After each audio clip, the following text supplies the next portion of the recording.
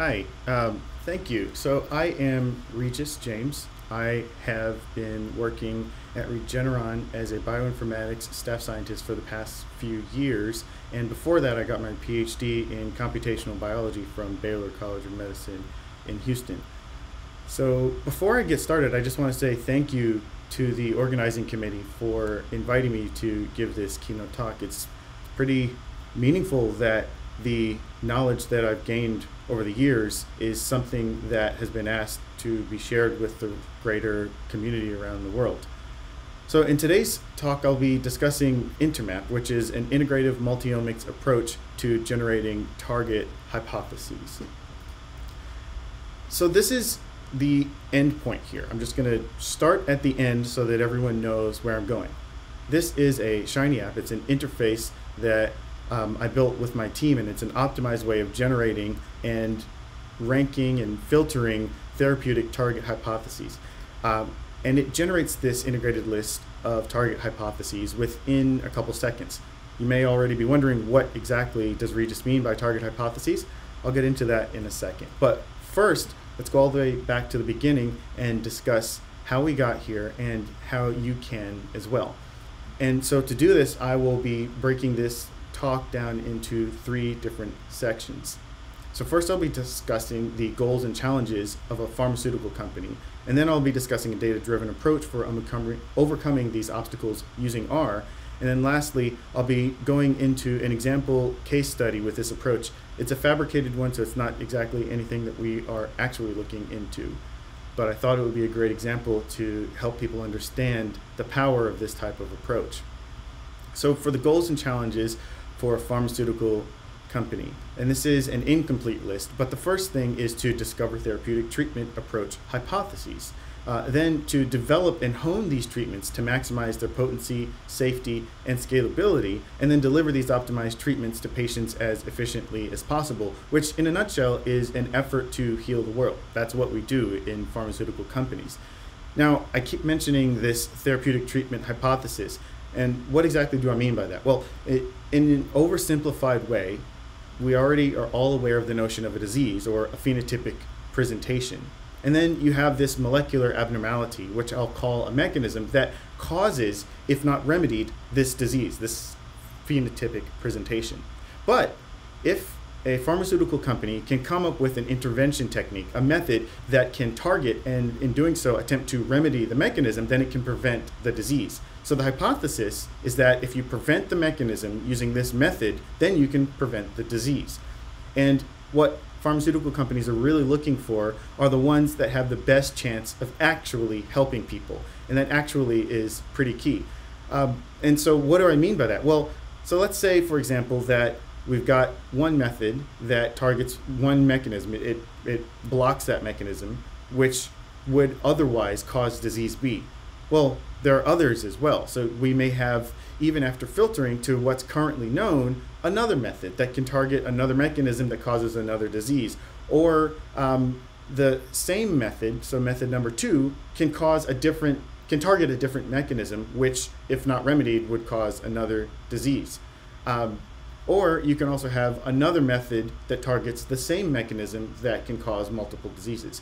You can even have the same mechanism, the molecular abnormality, causing multiple different types of diseases or phenotypic representations. And this can go on and on and on.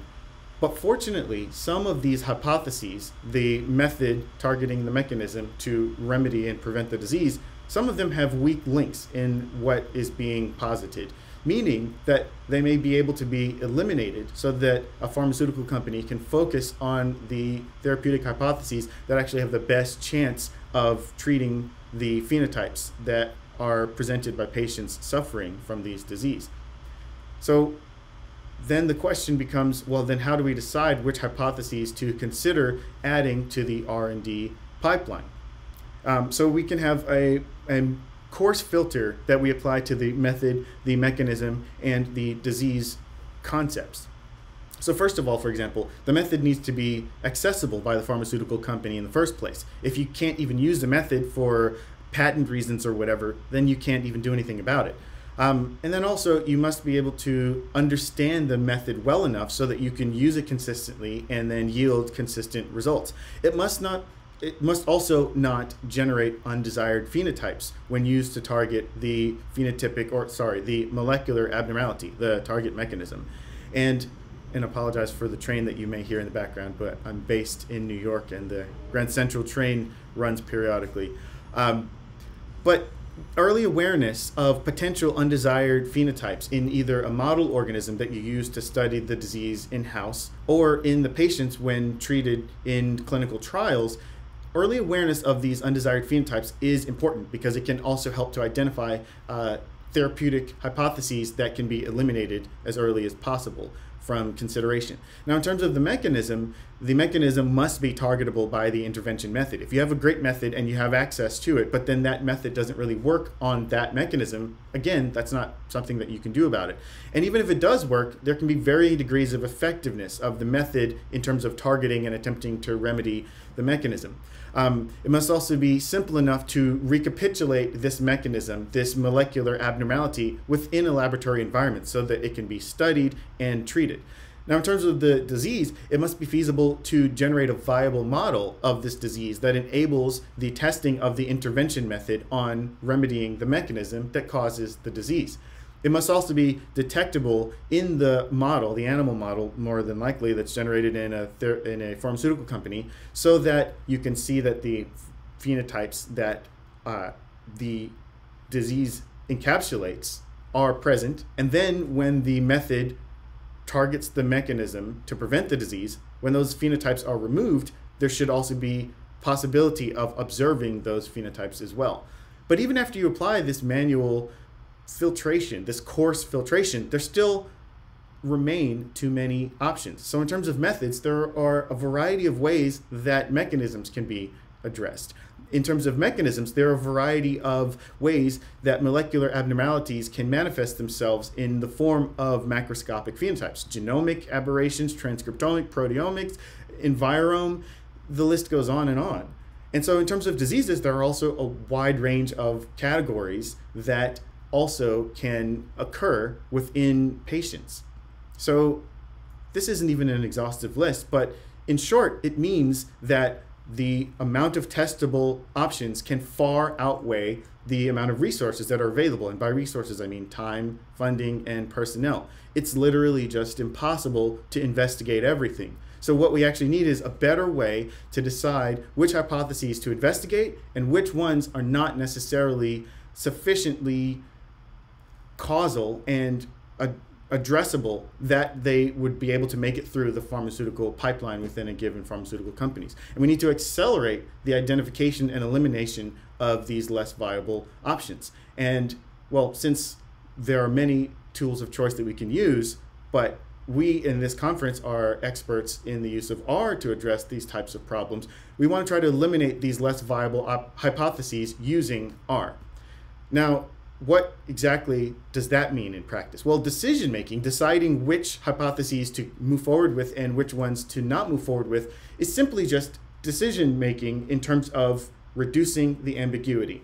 And one could argue that all decision making is just reducing ambiguity in terms of the different options so that which ones you need are most clear. So what do I mean by that? So if you are thinking which road to go down, right? You have your classic fork in the road. But if you don't know anything about the left path and you don't know anything about the right path, then you might have too much ambiguity and too little clarity. And so this too much ambiguity yields low confidence, which is too little justification to go with the right road or the left road, which means that the confidence does not pass the decision threshold. And this decision threshold is informed and influenced by how much the decision matters, how much harm or benefit can come from making one decision or the other. If the decision doesn't matter that much, then the threshold will be lower. And if it matters a lot, then the threshold will be higher. But either way, you still need to have enough confidence to cross that decision threshold,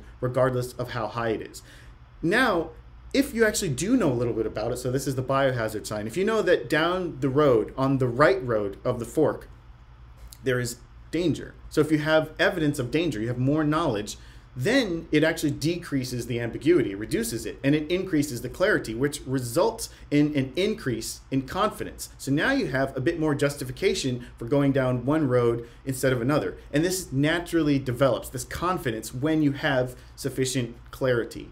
And so once you have enough confidence to make the decision, at least enough knowledge to decide that you don't want to go down one road, but you do want to go down the right road, you've kind of achieved the goal of data science in a nutshell. And this is the minimum viable product of any informatic tool that's used, especially within a pharmaceutical or any kind of setting, actually, when decisions are being made. Now the question is, how do we automate the reduction of this ambiguity so that we can eliminate these hypotheses quickly, to quickly identify which road to go down and which road not to go down? In order to get to that answer, there's one more concept that's required in order to build this tool for rapidly making decisions at scale, and it's computational reasoning via ontologies. Now to introduce this, I want to call your attention to one of the best movies of all time, in my humble opinion, and it's The Matrix. And so there's this quote from the movie: "The Matrix is everywhere." Now there's a deep cut version of this movie where Morpheus goes on a little bit more, and he actually says ontologies are everywhere. And then he actually talks a little bit more about it, and he explains exactly what he means by that, which is that ontologies are dictionaries that can be used programmatically. They're controlled vocabularies, and they're hierarchical, defining relationships. That is not what he said in the movie, but I thought I would throw it in there anyway. But to explain a bit more about what I mean by ontologies and how actually literally everyone listening to this, everyone not listening to this, already has ontologies in their head and uses them all the time, I'll go into a conceptual example.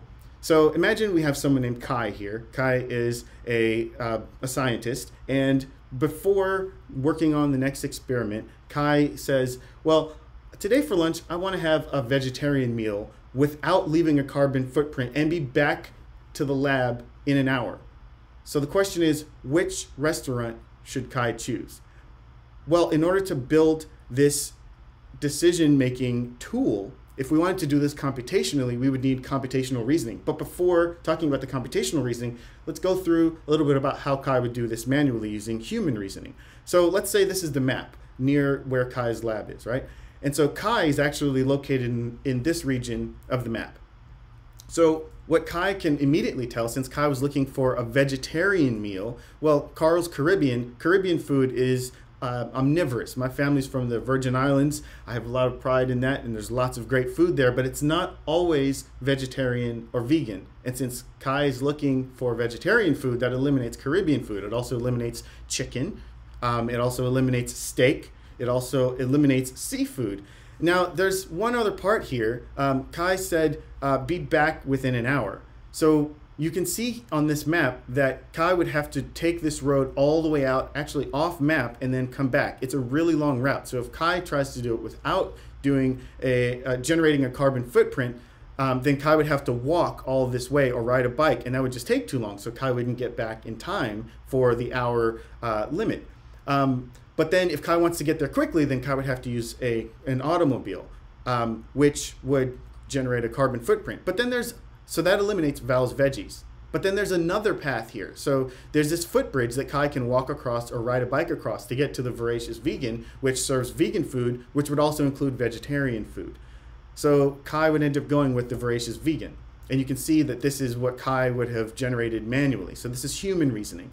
Now, how could we build software that does the same exact thing? So this is where we would apply computational reasoning, also called semantics. So you already have in your head, I'm going to draw out an ontology, but you already know all of this anyway, regardless of who you are, what your domain is, whether you're a programmer or not. So there's a notion of menu types, right? And so you've got meat-based and you've got plant-based, right? And then the meat-based menus would include all, so that would be that omnivorous Caribbean food. And then you've got your chicken, you've got steak, you've got seafood. But then in terms of the plant-based, you've got vegetarian and you've got vegan. And one might argue that vegetarian might be a subtype of vegan, but for simplicity's sake, we'll say that they're two separate versions. But if Kai said that Kai wants a vegetarian meal, then we know that we don't want anything meat-based. So, and by the way, so this whole thing is an example of an ontology. So this is a directed acyclic graph. It goes in one direction. So it's directed, it goes in one direction, and it's acyclic, it has no loops. And this is a graph, so nodes, these circles, and then edges, the connections between them. So if Kai said, I don't want anything meat-based because I want vegetarian, then that eliminates meat-based and everything that's a child of meat-based. So computationally, if we have access to this ontology, by eliminating this, we eliminate this entire chunk of the table here. And that leaves Val's veggies and the voracious vegan because they're both plant-based. So Kai still needs to be able to pick one restaurant to go to. So then how would Kai do that? Well, why not use another ontology and use these annotations represented by the dotted lines? These are the associations between this controlled hierarchical vocabulary and then the catalog of entities here. So the restaurants are different entities. So what if we use another ontology computationally here, so we can do the computational reasoning? So you're also already familiar with this, transportation types. So you've got pollutive transportation types. And what is meant by that? Well, you've got private or public. Private being a personal car or a ride share. And ironically, what we just heard in the background, the train that goes down to Grand Central Station, for example, is public transportation, but it's not carbon neutral, and neither is a bus. And then also, we have carbon neutral options, biking or walking. Now, we mentioned before that Val's Veggies requires Kai to go very far. So either you take a long time, which is unacceptable, or you have to use a car, which is unacceptable by this ontology elimination here. So now we know that Val's Veggies is invalid too because it's pollutive, which leaves only one option, the voracious vegan, because it has a footbridge that allows Kai to get the lunch and then come back within a reasonable amount of time. Now, of course, and now as you kind of may have gotten an understanding of what an ontology is, you're well aware that there are other types of ontology graphs that could have been used. So in terms of terrain or traffic or price or what have you. So this was a computationally reasoned lunch recommendation. There was an ontology, so a hierarchy of definitions or dictionary types that can describe different types of methods. There's one that can describe mechanisms and one that can describe destinations. And it allowed Kai to eliminate a bunch of hypotheses of whatever XYZ restaurants could have met all of Kai's requirements. So it allowed Kai to identify which restaurant to find. And then this could also be scaled. So in the event that you have way more than just 5 or 6 restaurants, if you have 100 or 1,000, you can still use computational reasoning to address larger sets just like you can smaller sets. So you can also apply this computational reasoning to biomedicine as well in terms of diseases, for example. So the Human Phenotype Ontology is an ontology that exists and it represents the relationships between terms describing human aberrations and diseases. And it was published initially by Peter Robinson and Melissa Handel back in 2008.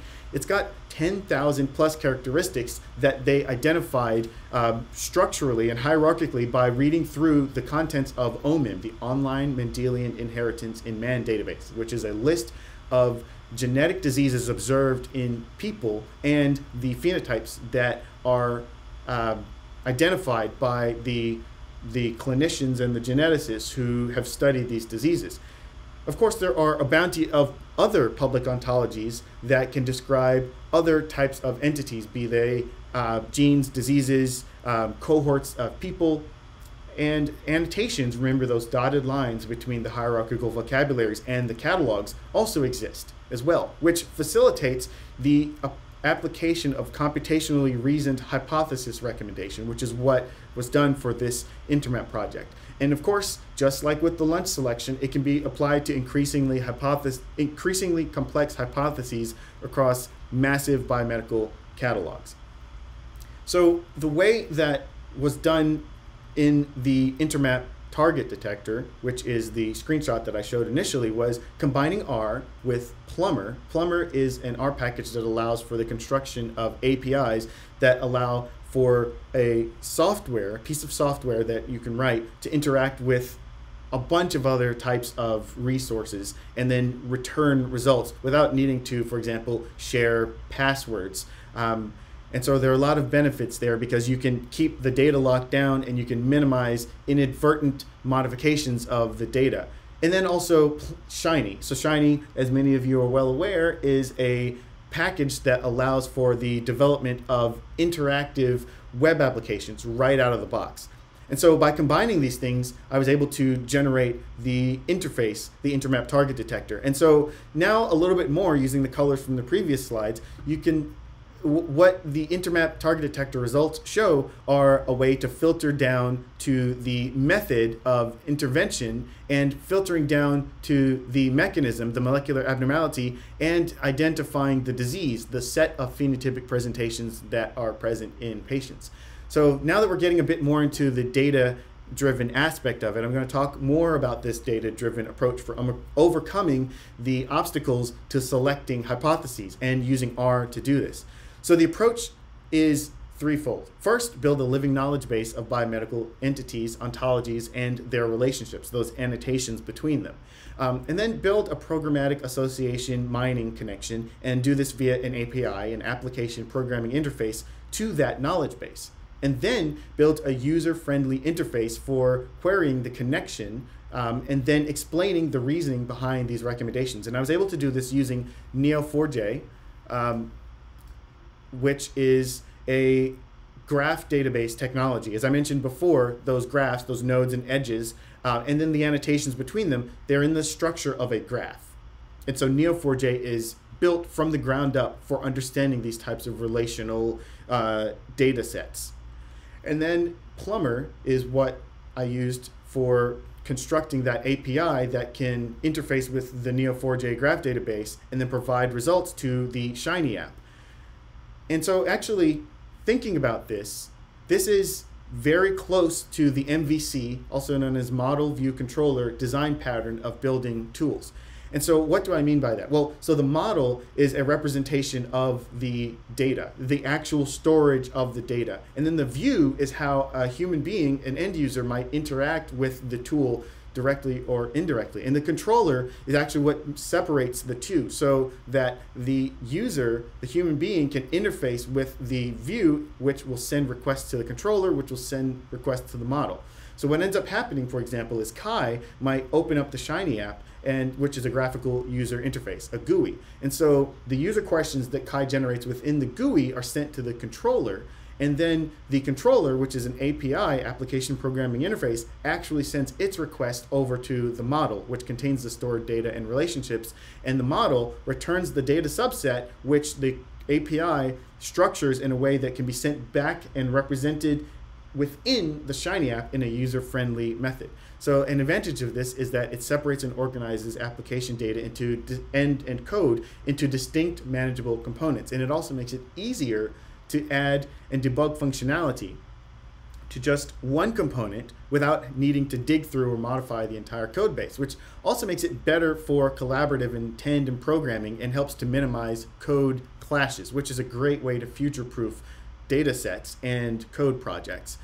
In order to do this particular code project, though, a lot of resources were needed. So data from the NCBI, the National Center for Biotechnology Information, the IMPC, International Mouse Phenotyping Consortium, and OMIM, Online Mendelian Inheritance in Man, those organizations have data that I was able to extract. So the gene ontology, mammalian phenotype, human phenotype ontology, and also an interesting and very useful additional ontology, which is the eupheno ontology. So the eupheno ontology has relationships between the mammalian descriptions, so non-human mammals, and the human. So in a way, so I live in a bilingual household, so I kind of think of it as Spanglish. It allows you to use computational reasoning in a way that lets you think in multiple ontologies and languages.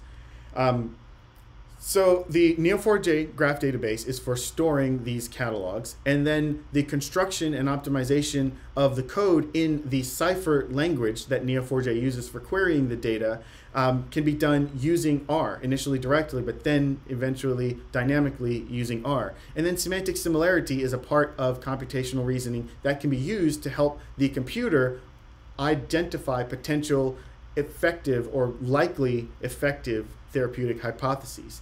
And then construction of the interactive API first web tool, the Shiny web tool that uses the API in order to provide data to the end users, be they wet lab biologists or computational data scientists like myself. So to discuss a bit more about the knowledge base and how the construction of increasingly complex Cypher queries were achieved with R. So this is actually what the data model looks like. This is what's stored inside of the Neo4j graph database. So right off the bat, there are 3 ontologies that are used, just like the ontology of restaurant types and the ontology of transportation types. We've got an ontology of genes. So this is the gene ontology, this is the human phenotype ontology, and these are mammalian phenotype ontologies. Phenotypes are just aberrations in terms of how the physical presentation is, deviations from wild type in a nutshell. And then you've also got these genes here, and these also, there are interactions between the protein products of these genes. And then genes are known to contain variants that cause human diseases as well. And then the relationships between human diseases and the human phenotype ontology, the Spanglish relationships between human phenotype and mammalian phenotype, and the relationships between mouse models that were generated and the mammalian phenotypes that were observed from them. Now, the thing I really would need to point out here is the relationship here, this Spanglish relationship between human phenotype and mammalian phenotype.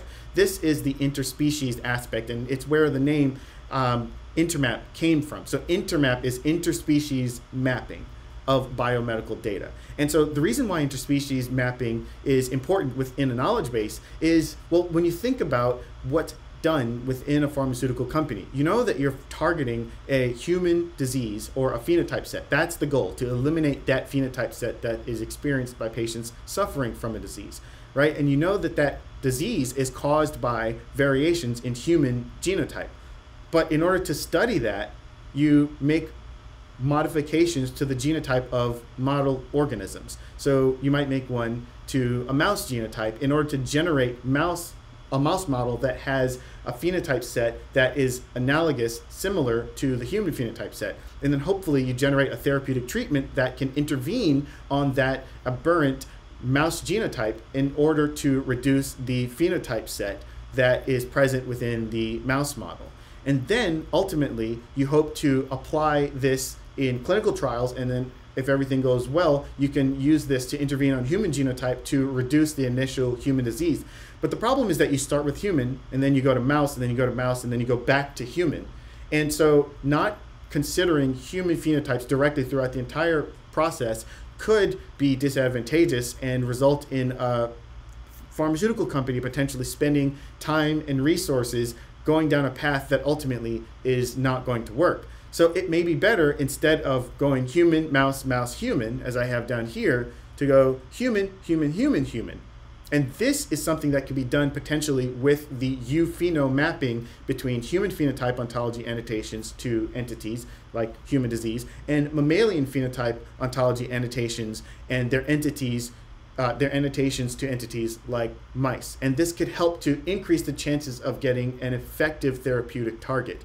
So to come back to this, now that it's hopefully I've established the benefit of having this similarity relationship here between human and mammalian ontologies and their annotations to their respective entities, be they diseases or mice or other types of model organisms, you can see that thousands and thousands of nodes, these circles, have been stored already inside of the graph database. And then there are almost 1 million connections, these edges here, connections between the circles that exist within the graph database as well. So what I ended up doing was using direct Cypher to build queries to pull some of this data out. Now that the ontologies and the annotations to entities are present within the database, now what I did was build queries to, in a sense, do what I described before with Kai and identifying what is the best way to get a vegetarian meal in a hurry. So I built direct Cypher queries, and then I also used R to dynamically generate Cypher queries and then send those to the Neo4j graph database using the Neo4R package. So for example, what I did for this was identify the orthologs. So these goldenrod nodes are human genes, and they have orthologs to mouse genes, so NAT2, for example. And so I was able to use this ASCII art, that's what it's called. Cypher is written in ASCII art, to ask Neo4j for the first 5 pairs of gene orthologs. Another thing that I can do is do this interspecies translation. Now, for example, and I've been mentioning this before, the utility of interspecies translations, the Spanglish translation.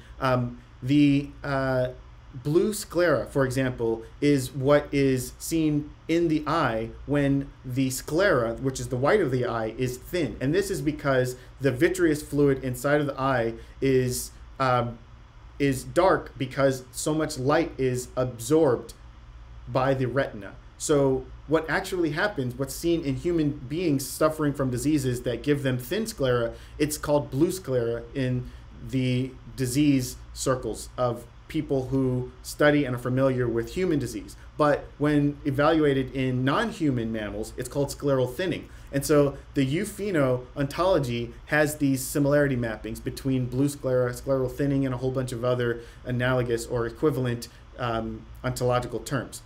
Another one here is, so the red dots are diseases and the yellow are human genes. So I wrote a query that identified all monogenic diseases, diseases that are known to be caused by variants in only one gene, and that also have genes that are orthologs that when those genes are knocked out in mice do not cause lethality in those model organism mice. So this is what this image is showing. You can see that there are a lot of diseases in the OMIM catalog, the Online Mendelian Inheritance in Man catalog, and they have just one gene known to contain a causal variant. So if we wrap all of this up together, then we can have another pharmaceutical example, which is ultimately what powers the Intermap Target Detector. So Kai is a scientist, as I mentioned before, is a biologist, and aims to remedy disease using a therapeutic intervention technique that works well at targeting ER, endoplasmic reticulum lumen proteins, and thereby genetic diseases caused by loss of function variants to ER lumen genes, genes that code for those proteins. The treatment also needs to be testable in-house so that it can be relatively straightforward to generate the disease model, and the knockout of the causal disease of the causal gene needs to be non-lethal, and also there should be sufficient time to intervene before the onset of the disease. So as with the lunch order and plan, now what should Kai do? Which disease and mechanism should Kai decide to target? Well, this is also something that's doable as well, leveraging the ontologies that were stored in the graph database and the catalogs to which annotations have also been stored in the graph database. I was able to generate a query using all of this data from these different organizations to represent a solution here. So you can see here that there are actually 7 nodes. And these 7 nodes are diseases, these red nodes. And then there are other types of annotations to them as well. So, for example, the blue are the Mammalian Phenotype Ontology annotations to mice that were generated by knockouts of the gene that is known to contain causal variants that causes the red, the disease. And so this is the Intermap subgraph for endoplasmic reticulum lumen gene ontology term queries. And so what this actually looks like in terms of Cypher queries is this long 37-line Cypher query. It's actually written in Cypher, not R, but this can be used to generate the kinds of results that I just showed on the previous slide. Now, keeping that thought in mind, this is where the API comes in, because those 37 lines can now be encapsulated within an R function. And the R function can receive parameters that inject, so you can see here and here, well, here and here and here, in different parts of the Cypher query, the inputs for the function can be used to populate and tweak how the question is asked of the data inside of the graph database. And then if you can make that function into an API endpoint, now you can build an entire API and you can have different types of endpoints that ask those types of questions. So this was built using Plumber and then published to our RStudio Connect server using the RS Connect package. And so APIs also allow for fair principles of good collaboration. So fair principles mean findable, accessible, interoperable, and reusable. In a nutshell, it facilitates great collaboration and the expansion of tools so that additional questions can be asked as well. So to talk about the interface now, the graph database stores the data. The API accesses the data.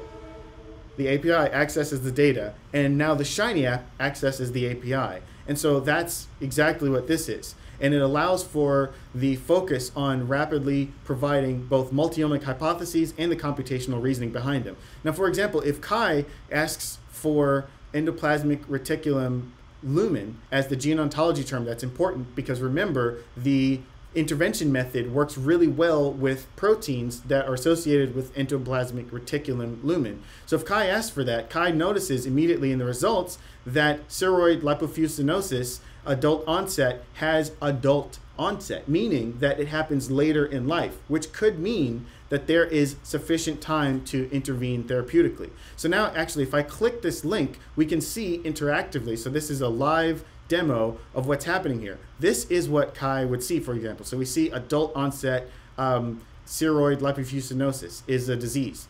Now before digging into some of these results, I can click here and see what the computer is understanding, the computational reasoning behind it. So Kai selected endoplasmic reticulum lumen, as you can see here in this VisNet interactive graphic.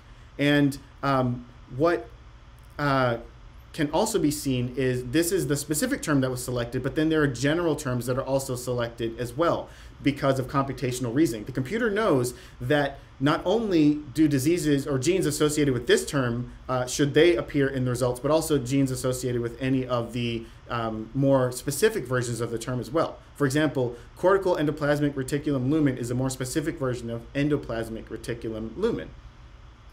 You can also see here, in terms of CLN6, you can see other annotations, other gene ontology annotations to the gene. Okay, let me see, right here. So other gene ontology annotations to this mouse gene, and then you can click them and you can see more information here on the JAX website about this gene ontology term. Similarly, you can see information about which mammalian phenotype ontology terms were observed inside of the CLN6 gene knockout mouse. You can also see gene ontology terms annotated to the human gene ortholog of the CLN6 gene. And then you can also see the phenotypes observed in patients suffering from ceroid lipofuscinosis, which is caused by variants in the CLN6 gene. And you can see adult onset is one of them. And there are these other phenotypes as well that might be remedied if some sort of targeting on the mechanism in which CLN6 functionality has gone awry occurs. So to skip ahead to the, so in a nutshell, this is what can be done by integrating all of this information together and then making it accessible via a Shiny app. So let's see. So in conclusion, what I've discussed is a way to use computational reasoning within R to eliminate obstacles to scientific process by helping biologists and my fellow data scientists prevent the mechanism by prevent the mechanism in order to prevent the disease. And of course, the Intermap approach is just a starting point. There are many other uses, including drug repurposing, clinical diagnostics in genetic disease patients, and there are a whole variety of others. I've done a similar type of approach in the past to integrate multiomic data in order to help accelerate and facilitate clinical diagnostics. And so this is what I did with a tool called OMIM Explorer. I published it in the lab that I was in at Baylor a couple of years back, and you can use the QR code to go to it, or to go to a video tutorial series. But essentially, I applied semantic similarity analysis techniques to a biomedical knowledge base on the fly to help clinical geneticists decide on phenotype-based exome filter diagnoses for patients. So integrating a whole bunch of different data types in order to help increase the confidence that the clinical geneticist would have in making decisions. And it was an R-based Shiny app that used an older version of the Plumber API package and MySQL instead of Neo4j as the data backend for caching. It's a proof of concept only, but you can build a similar tool in your own environment by following along with the publication in Genome Medicine from 2016. So I would like to thank a whole host of people who helped with the work involved in this presentation, people on my team, people who helped with the evaluation of these slides, and also, of course, the RN Pharma organizing committee. So thank you very much. I'm not sure if there's time for questions, but thank you. That was fantastic. That was a really interesting talk, Regis. We have a 10-minute break, yep. Basically scheduled up until 11 o'clock. I'm looking for questions on the channel. See Q&A, we've got a couple.